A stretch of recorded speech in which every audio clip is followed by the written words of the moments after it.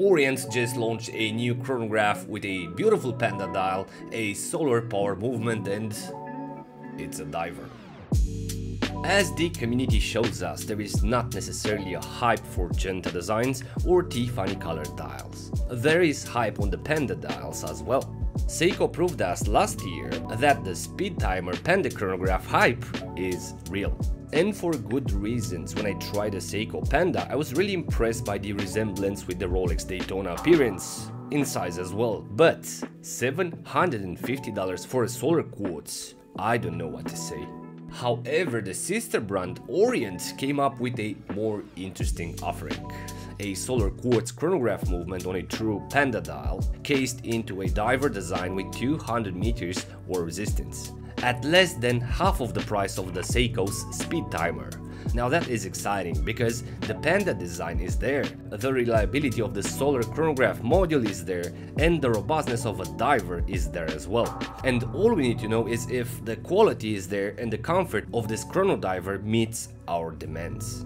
As for Orient design and quality, the brand kinda kept the same level of quality for years already. If other brands like Citizen, Timex or Seiko came up with new modern finishings and exciting designs, it feels like Orient kept the same traditional design language and quality. I think the best keyword is indeed traditional. The cases have the same shape with the same lack of certainty on the facets, the bracelets with the stamped clasps and the hollow end links. As well, for their trimmed bezels, they still keep the same bezel insert design on their modern divers, which agree it's part of their design language. And although the trimmed decorative bezel is now more certain and sharp, the overall design still reminds us of the early 90s watch designs. However, don't get scared, this new Panda chronograph is more exciting than the older versions. This model is built on the design language of the new generation of Mako 3. In fact, this chrono must be the chronograph extension of the Mako 3. And here you can spot the bezel with the same printed markers, the same loomed markers on the dial, with the same 12 o'clock numerals, but also the same sword hands. And as for the size of it, this new solar chronograph diver doesn't sit on the larger side. We can spot it side by side with its iconic cousin, the 007. The case, indeed having crown guards, measures at the base 42.5mm, but the bezel is smaller than the case footprint. So we have a cryptic design, as I call it. The base is larger, followed by the bezel narrowing down towards the sapphire crystal.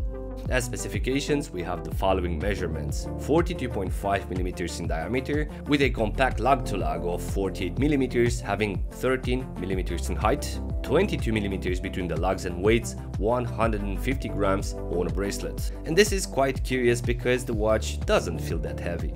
We have a sapphire crystal, a redesigned aluminum bezel insert, and a signed screw-down crown which ensures 200 meters war resistance.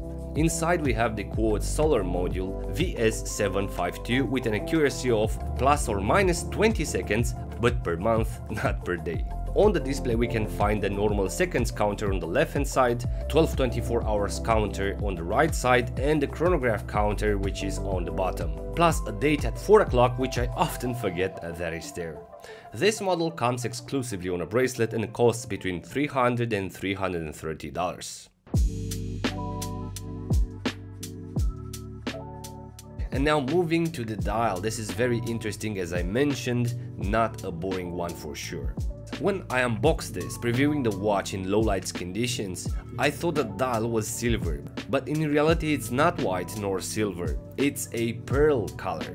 And it gets more interesting because it has a sunburst effect as well, complemented by the unusual Panda subdials, which are serving actually as the solar panels of the watch. And it's very interesting how much depth they offer. We can spot how the printing reflects in those fun and rounded solar panels. Besides that, there is the highly polished reflective chamfer on the edges of the subdials, which interacts with the light pretty well. And as color accents, besides the red shield of the logo, there are no other tones than the creamy pearl color or the dark gray accents on the hands or the markers outlines. I love how the brand made the hands black to ensure contrast with the surface, but also the small subdial hands are darkened, which provides a sober and a cool atmosphere to the dial.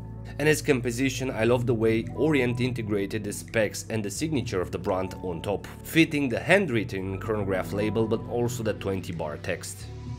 And as for lume, Orient was always a brand whom I assume uses a similar Lumibright recipe similar to the Seiko brand. And I love how in low light conditions the lume has enough power to brighten the dial surface surroundings as well. The bezel insert, as we discussed, is pretty much inspired, if not the same insert as the new generation of Mako 3. It is matted and well integrated with the overall design, and unlike previous models, the trimming of the bezel is more modern. The printed numerals are bigger and sharper, and the bezel feels more actual, as a 2023 model. And then in regard to the bezel action, if you're curious if something was changed, well, in a way yes, but mainly it remains the same. The sound of the inner spring remained the same. You can rotate the bezel with the same intensity, but it feels more sharper. As for the case, this chrono-diver, and unlike other versions, feels more certain. The shapes are better defined and the polished brush decorations bring more value to the case. I like the new chamfer and the way it splits the top brush from the side one, and the way the case arches to form the crown guards.